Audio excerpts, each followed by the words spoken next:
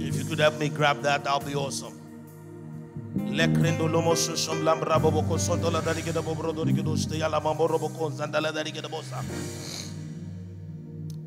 I want to just quickly release you to a particular ministry. Jay, if you would come forward. There is a ministry that is most often not talked about, but it is called the ministry of compelling. When Jesus said, compel them to come, if you would just stand right here, there is a grace that is available. When the Bible talks about the ministry of helps, you know, many have been called to various ministries. But one of the ministries that we don't usually talk about is the ministry of helps. And we usually think helps is limited to washing dishes and setting up the baptismal and all of that fancy stuff. But that is the ministry of the Holy Spirit, because he is called the helper. And the Bible says it is the Holy Spirit that convicts the world of sin, the believer of righteousness. He is the one that compels you, that constrains you unto every good work. And the Lord will have me release you today to the ministry that compels others to look at the cross. Jesus says that as Moses lifted up the serpent in the wilderness, so shall the Son of Man be lifted up, that whosoever will look up to him shall be saved. You have to look to be saved. And somebody needs to tell them, because the word of God lets us know, how will they know unless we tell them? How will they believe what they have never heard? You will compel them to come, and many will come to righteousness because of you. There are so many wandering away in the jungles of life who will not know of the ark until they have heard your voice. You are now out there as voice of him, as a voice of him crying in the wilderness. Prepare ye the way of the Lord. Bid them to come. Bid them to come in the mighty name of Jesus. I release you forth in Jesus' name. God bless you. Praise the Lord. Yours is the kingdom. Yours is the power. Yours is the glory forever and ever. Hallelujah. You know, if your plan was to come and meet with the Lord today, I want to just say congratulations. You did well. Amen. And also, you know, sometimes am I missing bass in this thing? Can you just go a little deeper? Hallelujah. So that it can sound like me and not Kayla. Oh yeah, because some people have that high pitch voice, and that's not me. So this microphone is trying to turn me into another man. Hallelujah. God is good. Alrighty, yeah, that's more like it now. Yes, by this shall all men know. Hallelujah. You know, there are times when you come for a meeting like this, for the rice, for the pudding, or whatever else we bring, and then you somehow just meet with the Lord. That also happens. You know, because some people like Nathaniel, they're just minding their own business. But then the Lord sees them and says, while you were yet under the fig tree, I saw you. The Lord will see you today. I thought somebody was going to say amen. You know, when you're waiting to see the doctor and you've been waiting and waiting and they say the doctor will see you now, what do? You get up and you move. The Lord will see you today. Amen. Praise the Lord.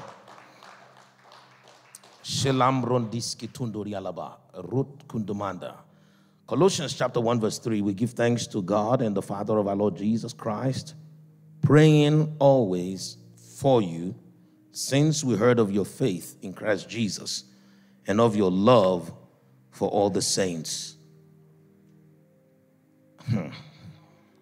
Hallelujah.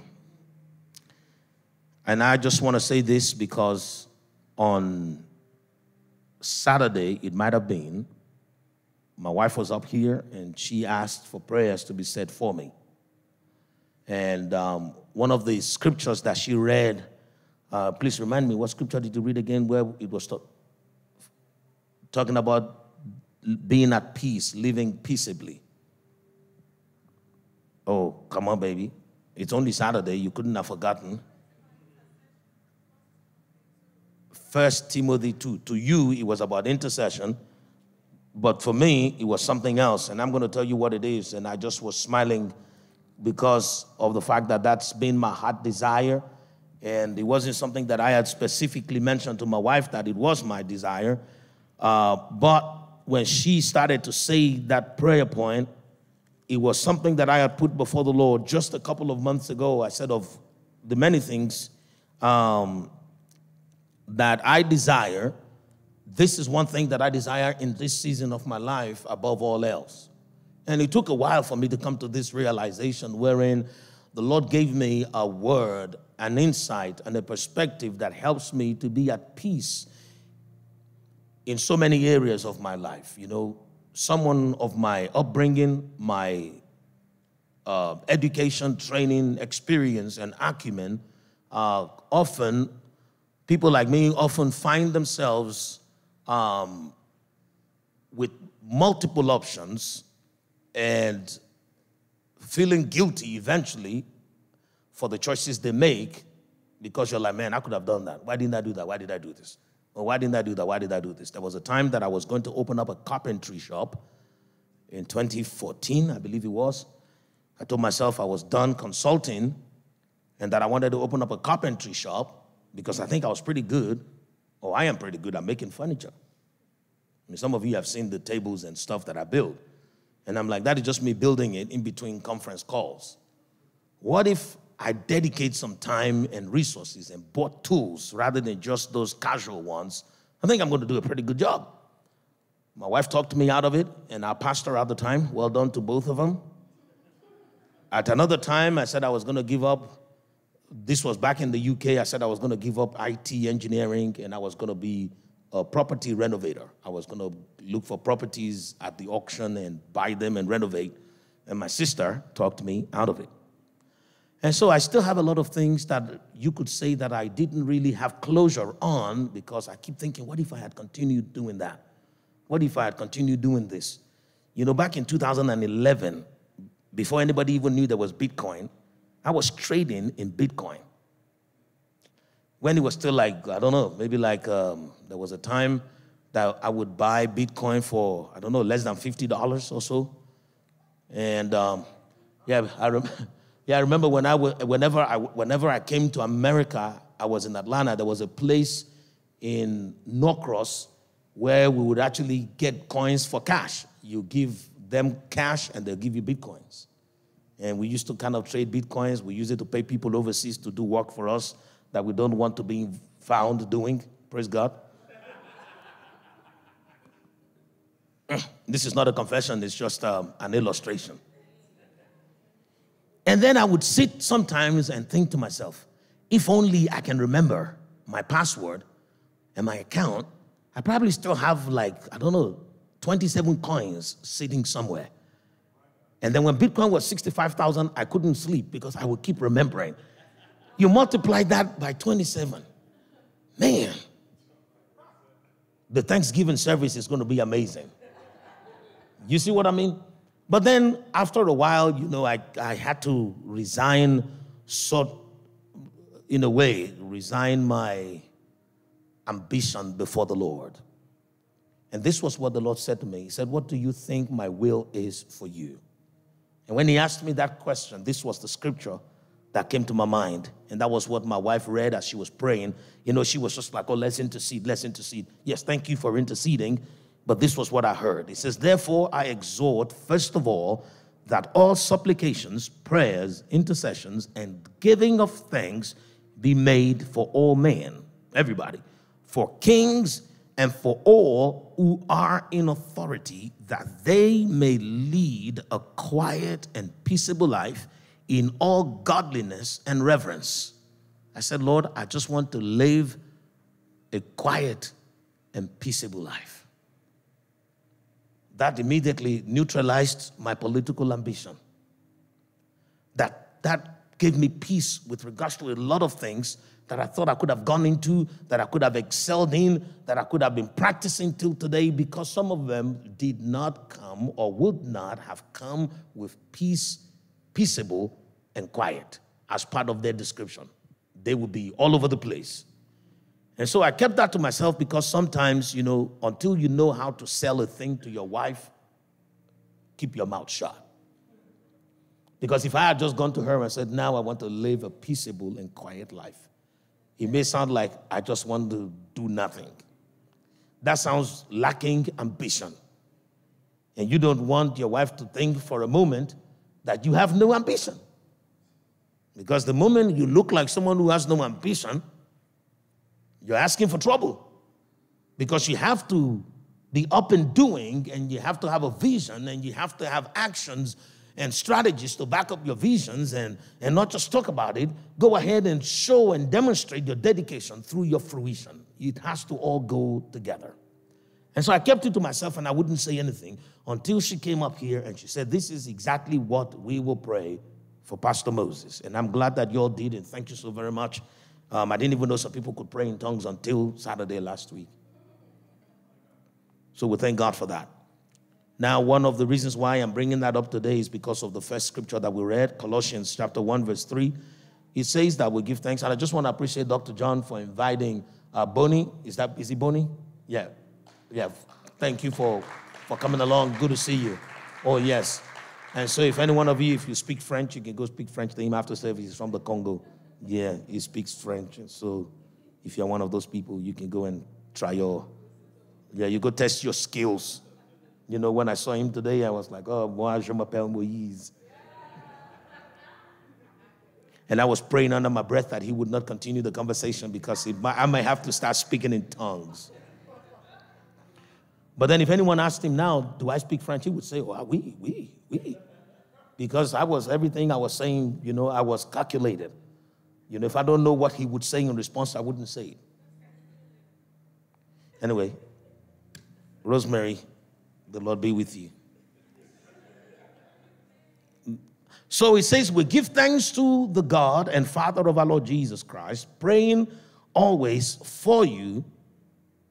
And Paul was very intentional about what things he said to the people of Colossae. He said, we're praying for you always. We give thanks to God, the Father of our Lord Jesus Christ, because of the fact that there were people who were of the dissension, who were beginning to say that maybe Jesus was just a prophet, but he wanted to remind them that if you're one of those people, you do not come under this prayer. This prayer is only for those who do not doubt that Jesus is the Son and the only begotten Son of God. Okay? And so he was very intentional, and to let them know that that prayer was not just it wasn't a blanketed prayer. It wasn't for everybody. He specifically said this in verse 4, we're praying for you since we heard of your faith in Christ Jesus and of your love for the saints. And so if you're saying, why was Pastor Moses prayed for specifically and why wasn't I prayed for? I believe the reason why the Holy Spirit inspired in my wife to pray for me and to encourage others or to ask you all to join in the prayers is because of my faith and my love for the saints. Praise the Lord. You see, because at the end of the day, if I make a boast, my boast is in the Lord. Because to say that I am confident of my faith is because I know that he gave me a measure of faith, and that faith continues to be tested and tried. You see what I mean? If my faith isn't constantly tested and tried, then I can't come here and say, oh, I'm a man of faith. I'm a man of faith because I have been humbled through the process of being able to lay claim to faith. Praise the Lord. And of my love for the saints, I can also boast because I have allowed the Holy Spirit to do his work on the inside of me, even his perfect work, because there are certain things that I have gone through that should have hardened my heart and made me bitter. But then I have become stronger and better. There's a difference between being stronger and being hardened. Many of us would think we're strong, but we're just hardened. You see, true strength includes flexibility. And so, thank God for faith and love for the saints. I want to encourage you, if you're here and the call of God is ringing in your ears and nudging at your heart, I want to encourage you, go for it. The reason being that you cannot serve God and lose. You understand what I mean? Be a man and a woman of faith. Believe the things that you study in the Word of God, knowing fully well that you will be tested. But in all these things, we are more than conquerors. For the trying of our faith is ultimately to develop within us godly character, or to develop within us character, so that we can be godly people. So none of these things that we have been called to is meant to be a burden unto us. Jesus says, my burden is light and my yoke is easy. One of the things that you can do in life without a backup plan, that you can do and that you should even do without reservation, is pursuing the call of God that is upon your life, because when push comes to shove, God will help you realize that you are not alone, even if he has to raise intercessors from the other side of the world to come and be allies with you in this battle of faith. So be confident in the Lord and in the power of his might, because faithful is he who has called, who will also do it. Hallelujah. The Bible says, in fact, let us wrap up on that, because I want to take us on a journey to the book of John, chapter 1, and expose and reveal to us certain things that should be on the mind of every believer today. But before I do that, I'm going to share with you a quick vision. So earlier today, I thought I was minding my business, but then apparently I had walked into certain places in the spirit. By the time I realized it, the weight of the burden that I was seeing in the spirit had almost taken me over. Now let me explain a little bit what I just said, because when it happens to you, do not be like Jacob, who said, the Lord was here and I knew it not. So what I was doing was very mundane, right? In the natural, what I was doing was very mundane. I was looking at emails, and in between, I was looking at text messages and just trying to make sure that nothing was urgent that I wasn't attending to just yet. But unbeknownst to me, my spirit was being attentive to a heavenly call.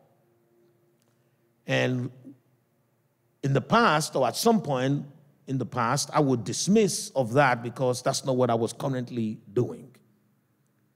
We need to understand that we are multi-dimensional beings. We are made in the image and in the likeness of God. Our Heavenly Father is omnipresent and also omnipotent and omniscient. And what all of those things are also attributes of you and I. They are attributes of you and I, potentially. So let's not limit ourselves to one place at a time. At any given time, you can be useful to God and useful to yourself and useful to others at the same time. All right? So the emails that I was looking at and the text messages, part of it was looking after myself, looking after other people, being useful to self, being useful to others. But then at the same time, being a watchman upon the tower, I am always on call. Every single one of us, we are always on call. Jesus said men ought always to pray and not to faint. So I don't pray occasionally, neither should you. We should pray all the time. Now let me say this, and I want to say this not so that you can cast off restraint and say, okay, you know what, since this is how it works, I don't have to worry. Everything that God has asked you to do, your spirit does. Every single thing that God asks you to do, your spirit does. Why? The Bible says that which is born of God cannot sin. Your spirit is born of God. Your regenerated spirit, your new creation spirit, is born of God. And for it not to sin, that means it lives by every word that proceeds from the mouth of God. Because if it is not, then it is falling short of the glory, and it can no longer fall short of the glory because it has been reborn according to the similitude of Christ. Now, what it means for your spirit to be born according to the similitude of Christ means your spirit before the Lord is like that of Christ. And Christ Jesus, the Bible says he was tempted in every way as we are, and yet without sin. So your spirit cannot sin. That's what the Bible says, not me. The Bible says that which is born of God does not sin, cannot sin, and it has already been glorified. Paul puts it this way. He says, I have been crucified with Christ. I have been crucified with Christ. Nevertheless, I live, yet not I, but Christ that lives in me. He was calling the spirit that was in him, this new creation spirit, he calls it Christ. He says, Christ that lives in me, the glorified life. He says, this life which I now live is the glorified life of the Son of God who loved me and gave himself for me. And so if all of that is already going on in my spirit, what I need to do is I now need to shift my consciousness into the spirit, because the Bible says if you walk in the spirit, you will not fulfill the lusts of the flesh. So if my spirit is already put into motion by perpetual light, to be perpetual light itself. You know, Jesus first of all told his disciples, he says, I am the light of the world. And then he gave them demonstrations of what it means to be the light of the world. And the moment they got it, he turned around and he said to them, you are the light of the world. So I am light because I was born of light. And the Bible says God, with him there is no variableness because he is God, neither is there a shadow of turning. You can never see light shining in one direction and suddenly it turns back.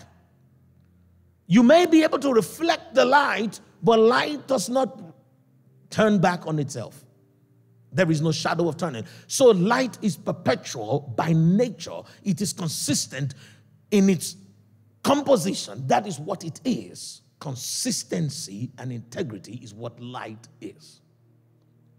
So if you are light, because Jesus says, as I am, so are you. And if he calls you light, so that means the spirit within you is without variableness, no shadow of turning, because it is an offspring of the one who dwells in unapproachable light. And that is what the gospel is. That's the good news. The good news is that, the good news is this. If I believe in my heart and confess with my mouth, Christ the Lord, I will be saved. And so the people who people say things like, oh, you know, once you're saved, you're forever saved. It doesn't matter if you then go to live in sin. They don't get it, because the reality of it is that that spirit of yours is saved. But you also need to be concerned about your soul, for Jesus says, what shall it profit a man if he gains the whole world and loses his soul? What is your soul? Your soul is the consciousness that allows for you to enjoy the existence of your spirit.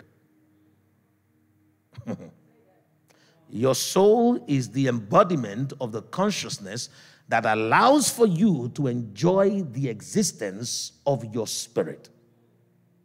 Your spirit is eternal, whether you're aware of it or not. As you are seated here, your spirit is seated in Christ Jesus at the right hand of the Father, where the temperature is always right, where there is joy forevermore. And so whenever you're sad, it's because you are not in the spirit. It's because you are more in the flesh. So your soul gets to suffer because of the choices that you make, whilst all of that is available in the spirit. So when I am living in disobedience to the heavenly call, it is yet not I, but sin that dwells in me. Because I, the spirit that is the new creation spirit, does not live in disobedience to God. Paul said, who shall deliver me from this body of death that keeps making me to do the things that I will not to do? He said, that which I will not to do is what I practice. Who will deliver me from this body of death? Romans chapter 7. He says, but I thank God that even though I obey the laws of sin in my members, in my spirit, I obey the laws of God that is according to the inward man. What is the law of the spirit? It is called the law of the spirit of life in Christ Jesus, which means when I am in Christ Jesus, I am life. When Jesus says, I am the way, the truth, and the life. He's letting you know the composition of the spirit that is in you. Your spirit is never lost because it is of the way. Your spirit is never dead because it is of the life. And your spirit is never confused, wrong, or ignorant because it is of the truth. It knows. The Bible says there is a spirit in man, and the inspiration of the Almighty gives him understanding. That is the Old Testament revelation. The New Testament revelation says we have an unction from the Holy One, and we know all things. What is the unction? The unction of the Holy One that is on the inside of you, it is the blinking of the cursor of your spirit. Let me explain that. You see what unction is. Your spirit is seated in Christ Jesus, but it can ping your reality. When you have a computer, for those people who have computers or who had computers back in the day, in the year that John was born, if you had a computer back then, those computers had cursors that would blink on the screen. And when they're blinking, what are they waiting for? They're waiting for an input. They're waiting for you to say something, to type something, and whatever you type gets acted on, right? You see that blinking cursor is the unction. The real processing power is not what you're seeing on the screen. It is invisible to you. Your spirit is seated at the right hand of the Father, but there is an unction within you, which is an extension of the function of that spirit that allows for you to access all the power that that spirit carries.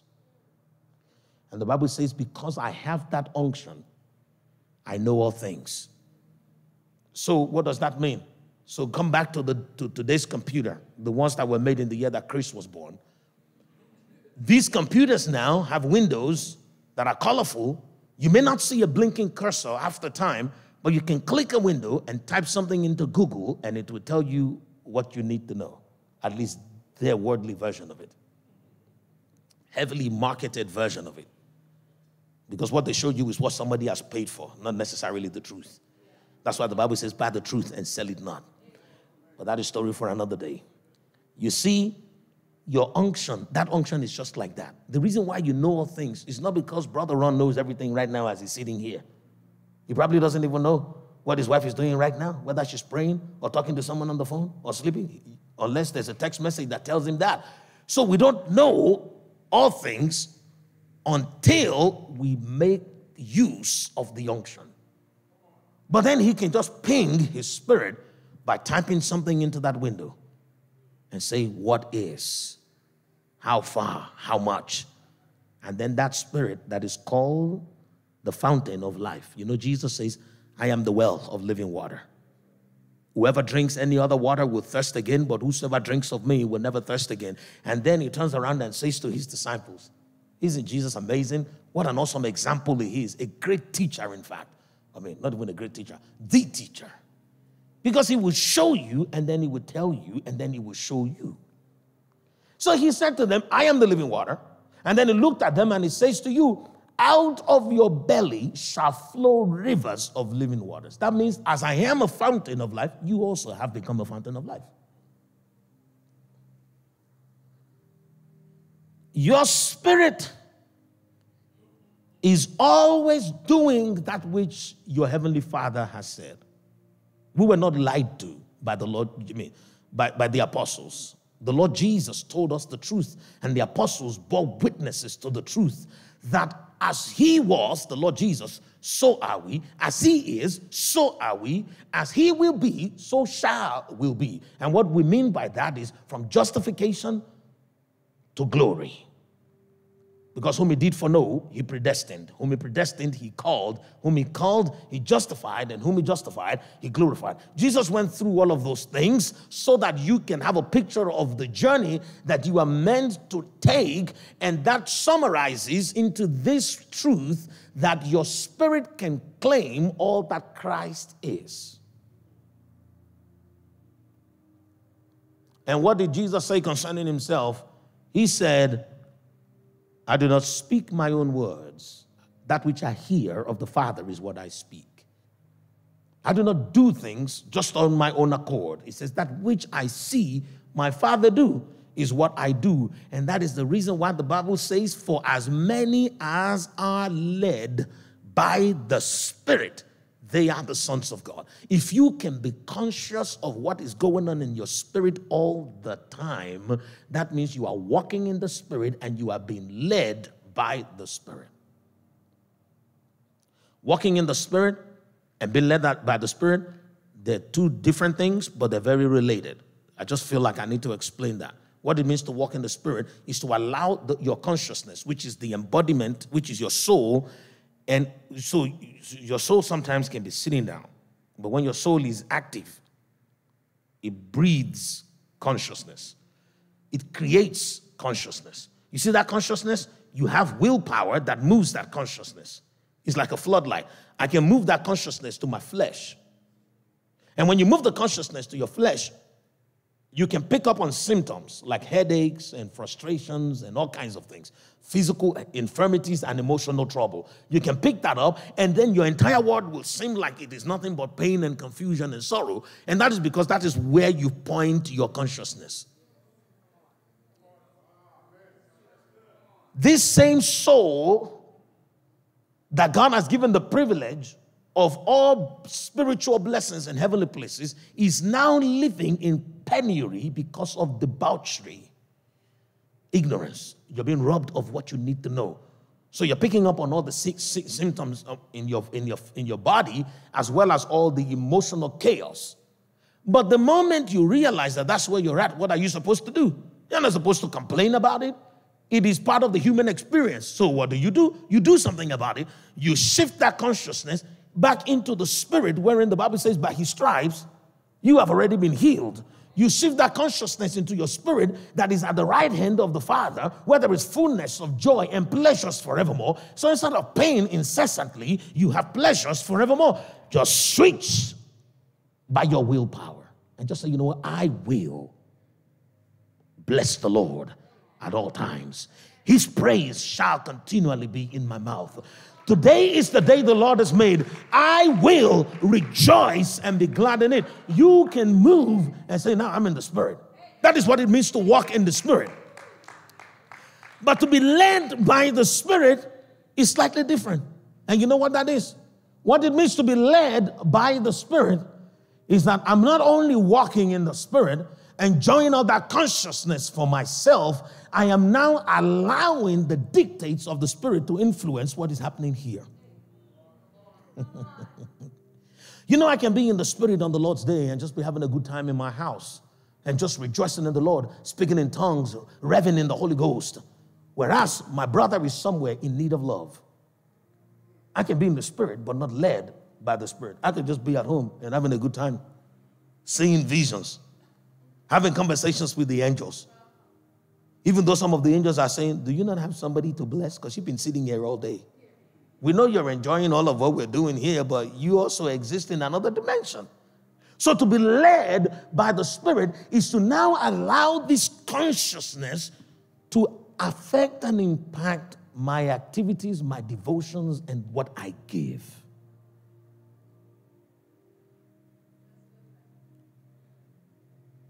Where I was going with all of that is Jesus says men ought always to pray and not to faint. When Paul says we're praying for you always, that means he's aware that his Spirit is praying always. You know, Jesus, the Bible says he forever lives to make intercessions for us. So when in heaven, in the realm of the Spirit, Jesus is praying for you all the time. And Paul says, I'm praying for you all the time. That includes when he's sleeping, because his Spirit does not sleep nor slumber. It is his flesh that sleeps. And so when the body is tired and sleeping, he allows his soul to shift gear into the Spirit where prayers are going on consistently. God has set it in motion that you should pray always. Now, this is where it gets interesting. Even though your spirit is doing all of those things at all times, the measure of that usually comes to bear in this mundane dimension, in this physical world, is the measure of it that comes to bear, that manifests, is a function of how much you choose to be in the Spirit.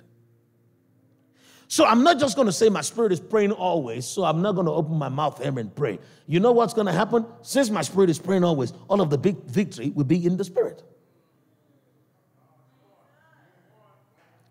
Because the Bible says God is faithful and just. Ascribe greatness to our Lord, the rock. Deuteronomy. His word is perfect and all his ways are just. God is not going to allow you to pray in the spirit always, have victory in the spirit always, and somehow magically replicate that victory here where the praying has not happened. Because you have made room here and received the blessings here, but you haven't made room here. If I haven't sown here, how am I expected to reap what is here? So that is what we have been asked to do. We have been asked to walk in the Spirit, to do our best possible to ensure that this mundane reality is aligned with that heavenly reality. It makes the work easier and more fun to do because I am not manufacturing my victory. I'm only aligning with it so that it can be reflected here. When you have that kind of understanding, you will pray different. You will pray from a place of victory as opposed to interceding and begging for a place from a place of penury. When I'm interceding with power. I'm interceding and pleading with power. Even though it's a humbled prayer, I'm doing it because I know it has already happened in the spirit. I am just making room for it to be fulfilled in the natural.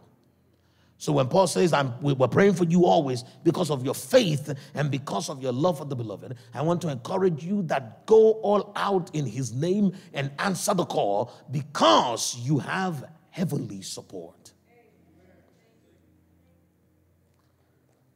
I was going to take us to John chapter 1, but I'm not sure we have that much time, but I've made references to it.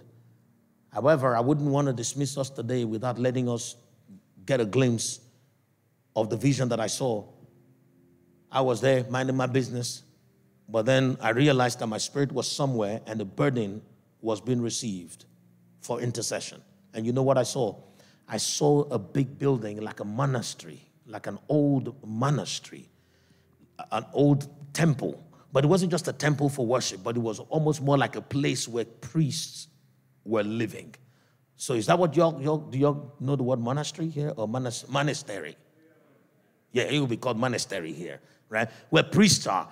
And I saw these men, they were robed in white, and they had ephods around their necks, ephods of different designs. Some of them were more boxy, some of them were more cascaded.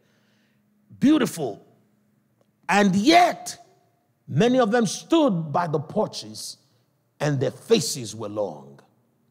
They seemed like they were waiting and hoping for something to happen that hasn't happened, and they were somewhat looking disappointed. It seemed as if they had hope, but at the same time, they didn't. And when I saw that, I was like, whoa, what do we do? While I was yet speaking, they said to me, go and encourage them. Let them know that their Redeemer lives. I saw that, and it made sense to me because I know that many of us in the times that we're in, if care is not taken, we would allow ourselves to come under the weight of the times that we are in. The times that we're in can be weighty, but the reality of it is that we are not alone. We are being interceded for. Even the cloud of witnesses. We are in the company of innumerable angels, in the company of just men that have already been made perfect. Do you know what that means? You know, we are just men, we are justified, but we are yet to be made perfect because we're still in the flesh. We're still in the body. But some people have put the body behind, people like Apostle Paul, and they have gained perfection. And that is the reason why he said, for me to live is Christ, to die is gain. And the Bible says that you and I were already in the company of innumerable angels and just men made perfect. So that means those just men that have been made perfect are continuing in the spirit to do what they started while they were here, which is to pray for you always with all manners of prayers. Praise the Lord. Because I do not think for a second that the Lord Jesus is interceding and the just men made perfect are chewing gum. No. Because they are spirit now, And when you're fully in the Spirit, remember your spirit does everything that God has said. So when God says pray always, your spirit is praying always. When the Bible says love all men, even the ones who are not deserving of it, that means your spirit loves everybody, even the ones who aren't deserving of it. Everything that God has commanded you to do, your spirit is already doing. And so all you have to do is just be less in the flesh, more in the spirit, and you'll be more pleasing to your Heavenly Father. And this life that you'll live here in the natural will start to look more like that life that is around the throne of grace. I saw those men, and my assignment was very clear, that it is my duty to encourage them and to let them know that faithful is He who has promised. To encourage them and to let them know, to just look around them and see where they're at. They're in this beautiful building. They're wearing these beautiful robes that represents righteousness. They have the ephods around their chests, and they have some of the cascaded ephods around their necks that represents the royal priesthood that they are and the peculiar people that they have become in Christ Jesus. And yet, because of the fulfillment of certain things that they have yet, the fulfillment of certain things that have yet to come is making them now want for hope.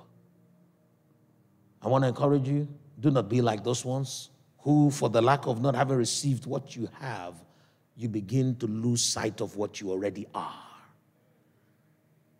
We are not flesh and blood just, but we are spirit, as our Heavenly Father is spirit. Let us lay aside every sin and weight that so easily besets us.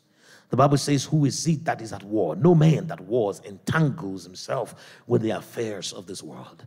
Let us now begin the journey of winning ourselves from the breast of the world, because our sustenance does not come from what the society gives or what the world system provides. I say this again and again, and I'm beginning to sound like a broken record, just keep saying the same thing again and again. But I tell you what, we have not even said it enough. Do you know how many times they tell you in a day through media, through news, through everything, that you need to depend on others other than God?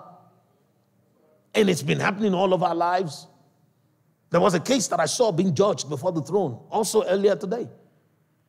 And it was a dissolved marriage. And the lady was like, God, how would you let my marriage be dissolved? And the Lord says, let me show you where you put your marriage relative to where you put everything else. And they put the education system above their marriage. They put the requirements of the society above their marriage. And all of those requirements weighed down on the marriage. The marriage looked, from what I saw, like a rod of iron that was bent out of shape. By God's design, it was meant to be strong, but it was carrying more weight than it was designed for. We need to start to put things in perspective. What are the things that matter? The things of your calling and the things of your election. Let us not allow the cares of this world or the foolishness of other people to weigh us down. I'm going to read to us one verse of scripture. We read it recently, but we're going to read it again. Jeremiah chapter 1, verse 17. It is a gift that keeps giving. It says, therefore prepare yourself and arise, and speak to them all that I command you. Do not be dismayed before their faces, lest I dismay you before them. This is the charge of the Lord to every single one of us, saints and priests, who may be of the company of those who are standing on the porches, looking as though they've been robbed of hope. The Lord is saying, get up, arise and go and do that which I have commanded you. Arise and align yourself with your spirit. Align and stop being in the flesh. Do not deny and deprive your soul the privilege of all things made perfect. Do not deprive yourself of power that makes available the will of God upon the earth. He says, arise and do all that I've commanded you. Speak to them all that I command you, and do not be dismayed before their faces, lest I dismay you before them. If you would put together all the 3 or so things that I have said, this is the picture that I believe that heaven is painting for us tonight. That first of all, you need to be reminded of who you are in Christ Jesus. You need to be reminded that as he is, so are you. You need to be reminded that you have nothing to worry about, because being a spirit being, you are eternally pleasing unto your heavenly Father, because you can do no wrong, because Jesus never did wrong. Be reminded of that, and let that be the confidence. Let that be your breastplate of righteousness. Let that be the confidence with which you approach life, and in whatever areas of your mundane life wherein you are not yet in alliance with the Spirit, call yourself to order. Tell yourself, I cannot keep grudge, because love and grudge cannot dwell together. So give up the grudge and hold on to the love. I cannot be lazy when the Lord is asking me to pray, because look at my spirit. My spirit is praying always. This laziness is alien to who I am. Drop the laziness.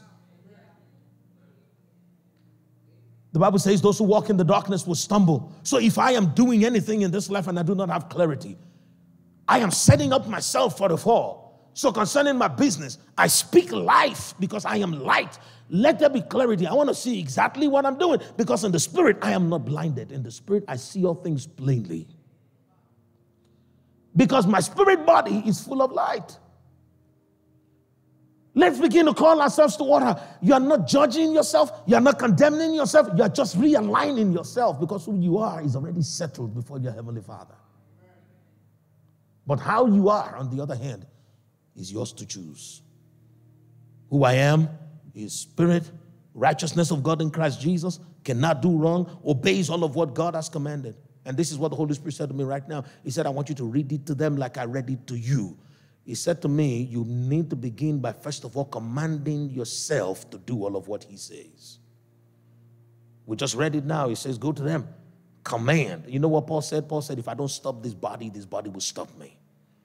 He said, I haven't led others to Christ. Will I now myself become a castaway? He says, God forbid. Therefore, I put my body under. I bring my body under subjection. All of that ego under subjection. All of those weaknesses and emotional fluctuations under subjection. So if you do not speak boldly to your flesh to align, or let me put it correctly, if you do not speak boldly to your soul to align with your spirit, it will be dismayed before your flesh. Because the flesh is waiting to condemn you.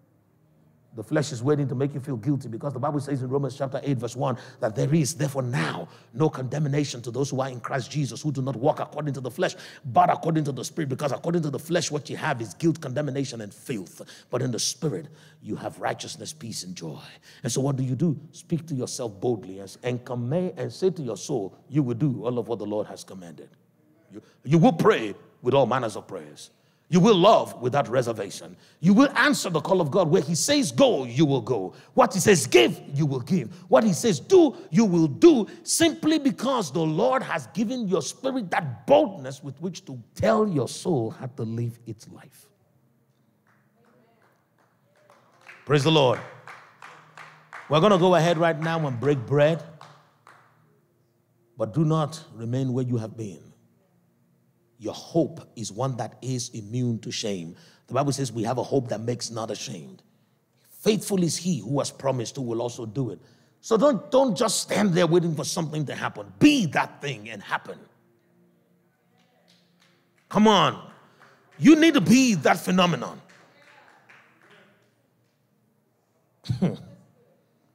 That reminds me, that is William's nickname, the phenomenon. Be that phenomenon. Be the change. Be the light. Be the life, because that is who you are.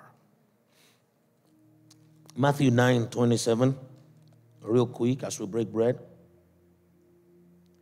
When Jesus departed from there, 2 blind men followed him, crying out, saying, Son of David, have mercy on us.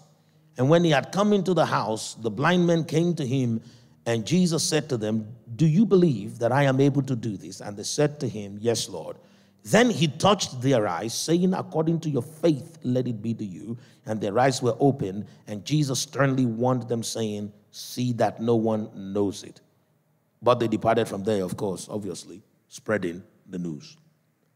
I love Matthew. Matthew is the one that is always telling us that there are 2 men, when other people say there is one. Remember the account of the madman of the Gadarenes. And when I asked the Holy Spirit about the discrepancy, he says there is no discrepancy. He said, I'm just letting you have an insight into the nature of the man. The man sees in both dimensions simultaneously.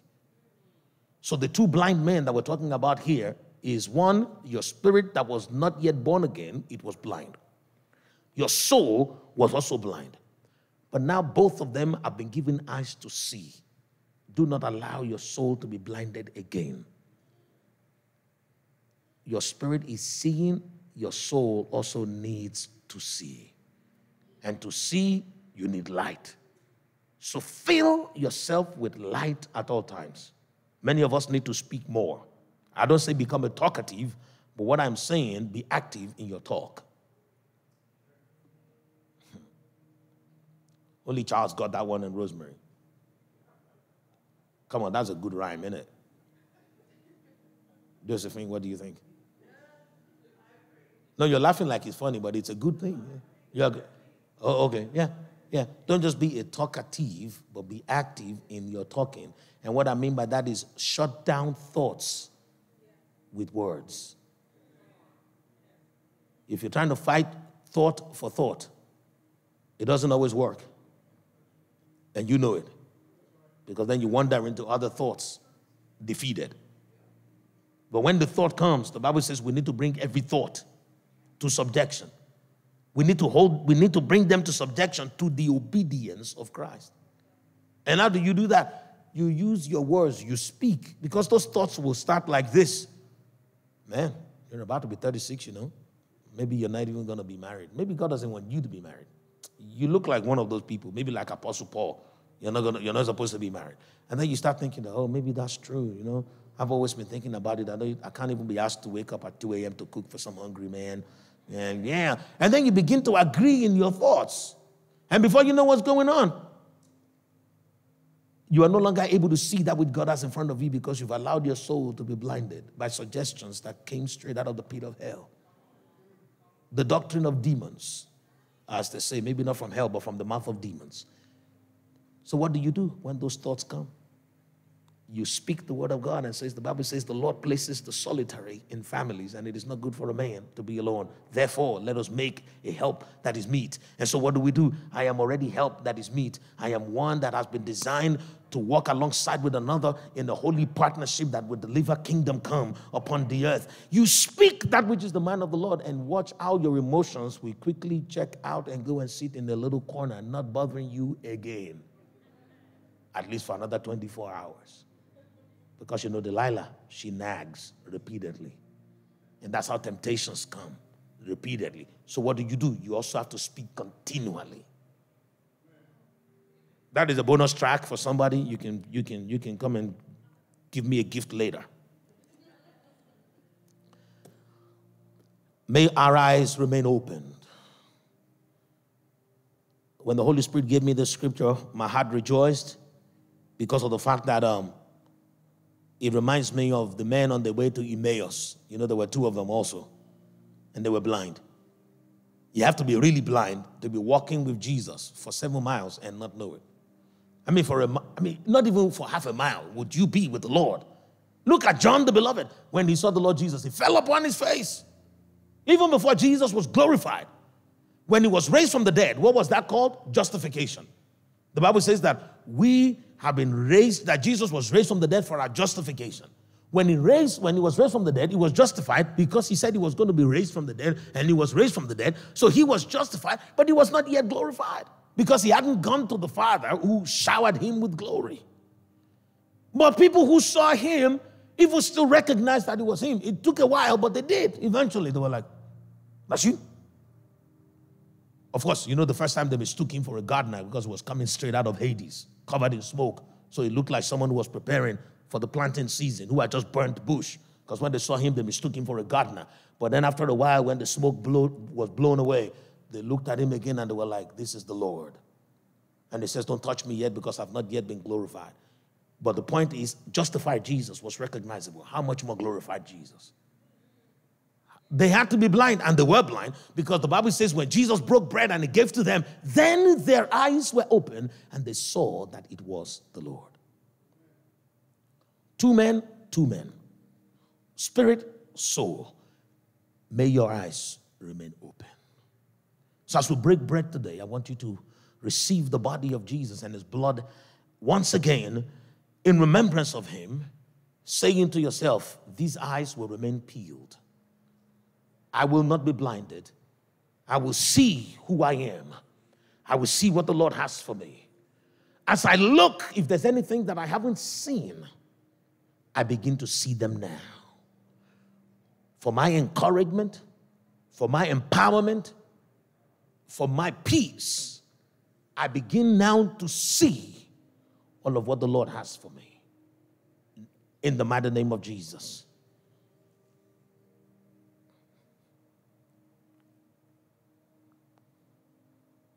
The Bible says, let him who speaks, I cure your disappointment and discouragement now in the mighty name of Jesus. I say that over you today as an oracle of God, because that unction is active and it is curing discouragement tonight. By the power of the Holy One, it is curing through the love of your Heavenly Father, the Father of our Lord Jesus Christ. Your discouragement is being cured tonight in the mighty name of Jesus. Once again, you will be fired up. You will be refired. Oh, Ramado, unto every good work. Le Kuramanda. Let me tell you something. It will look like laughter. You will just feel like laughing in the, going out of here today, even beginning now. You just want to laugh. You just want to bubble in the spirit. Because it's one of the ways by which you know that your spirit is talking to you and you can hear it. Because the Bible says he who sits in the heavens laughs. If you can see your spirit right now, it's laughing. This is the way your spirit is interceding in heaven. Because he who sits in the heavens laughs. And so stop wearing a long face. It is not befitting of the priest that you are. Lift up your face. Arise and speak to them to do all of what the Lord has commanded. Speak to your soul that it is time to pray because the Lord commands it. It's time to win souls because the Lord commands it. It is time to walk perfect and upright before him because the Lord commands it. It is time for you to shine because the Lord commands it. You may eat of the Lord's body and drink of his blood in Jesus' name. Amen. Oh, I'm glad I came tonight.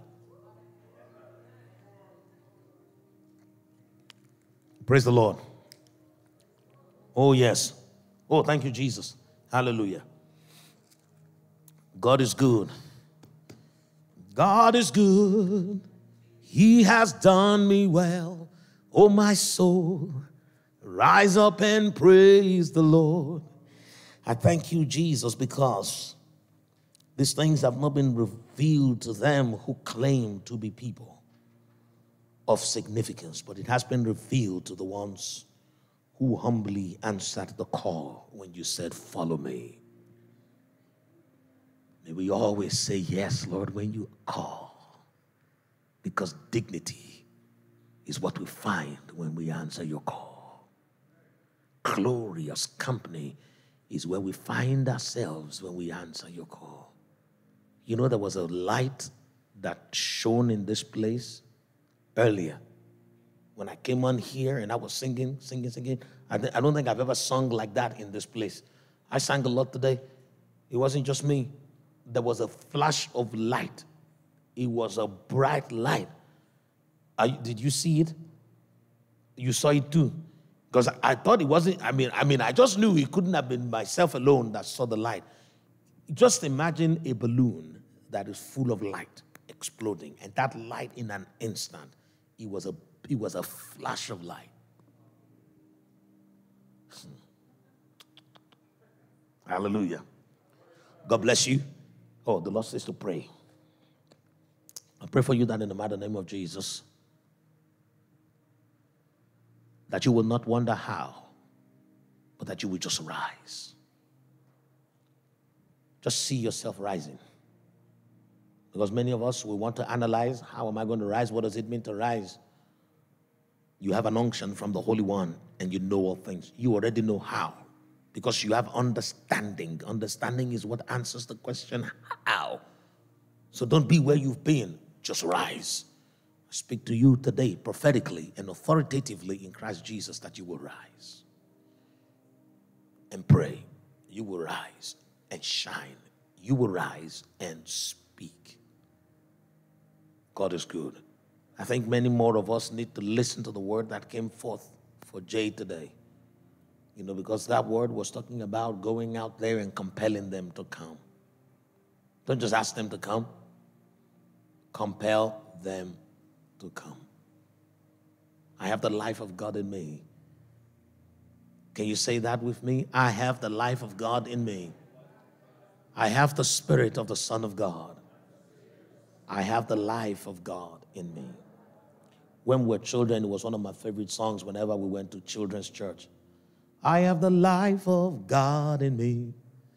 I have the life of God in me.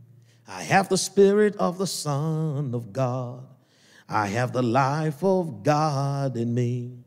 Don't worry, I'm going to keep singing to you because singing is one of the ways by which we memorize stuff so that these things can stick with you also. Lastly, before I ask Alan to come, I'm going to quickly do some things. Okay, I'm going to do it in secret. Tell me to tell you what I need to tell her afterwards. God is good. God bless you, folks. Can we just rise up for a moment, everybody? Let's not be tired because our spirits are never tired.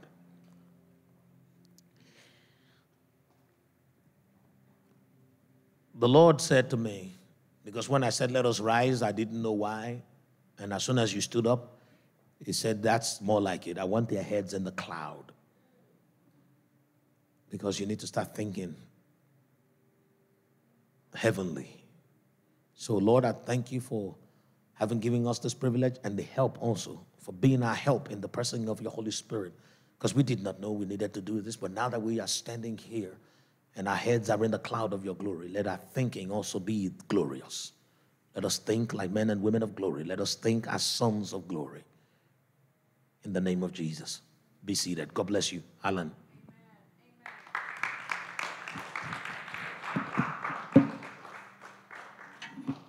Hallelujah.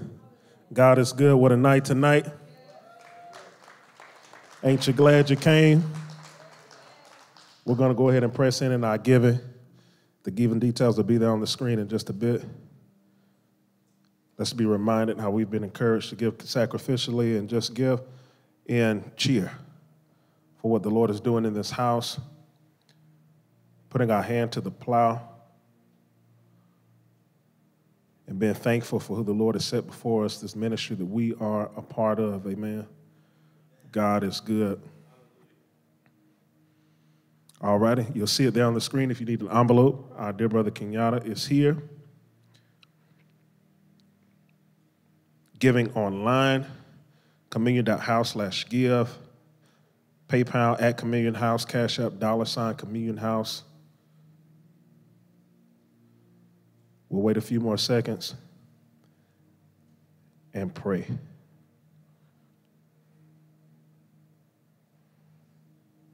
Hallelujah. Lord, we thank you for a night of healing, oh God, of curing deep down. For you have done it. You have met with us, oh God, and have granted unto us laughter. Who else can do these things, oh God, except you? By your word, by the ministration, oh God, by your Holy Spirit, through your Son, Jesus Christ, oh God, we have beheld you tonight, and we thank you for your hand, oh God, for your move in our midst, fulfilling your word that says where two or three are gathered together in your name, there you are in the midst of them. And we have something very tangible, oh God, that we can take with us, a sign unto us being encountered by you, experiencing you tonight. Lord, as you are here and dwelling in your midst, and your presence is strong amongst us, oh God, let these offerings, oh God, that we prepare be found pleasing unto you. We thank you for you have reminded us how to be led of your Spirit, how to walk by your Spirit. Lord, quicken us tonight in our giving. Lord, that we may not be found wanting, that it be pleasing unto you, sweet smelling. We thank you thank you for every household represented here as we stretch forth in giving, oh God, and being a blessing to the house. And Lord, we know that indeed you shall bring increase and multiplication, for you have done it even by your word, declaring that our light has come. All glory and honor belong to you. And we all said, amen.